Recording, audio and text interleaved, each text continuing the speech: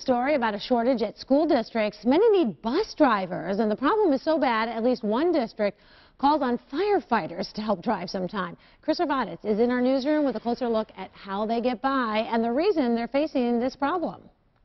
Let's take Rush Henrietta, for instance. That district trying to fill 16 positions right now. It's a combination of driver retirements and the district going to full-day kindergarten next fall. Officials at 7 other Monroe County school districts told me they are hiring too.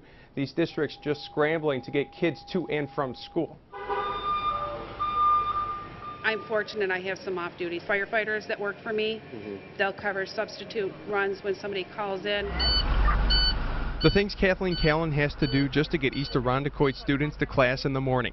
She's the director of transportation for the school district there. Callan calls the bus driver shortage a nationwide problem. She has about 75 on her staff now, but still needs at least 7 more.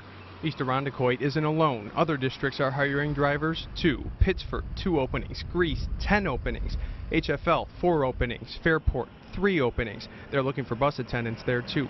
Hilton and Churchville-Chili are looking for subs. And think of the big picture. We're not even talking about issues in your child's school.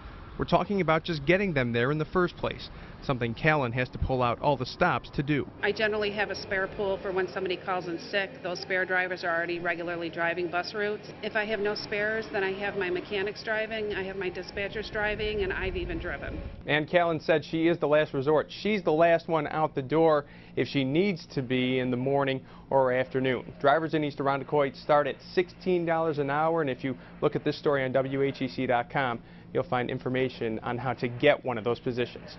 In the newsroom, Chris Orvaditz, News 10 NBC.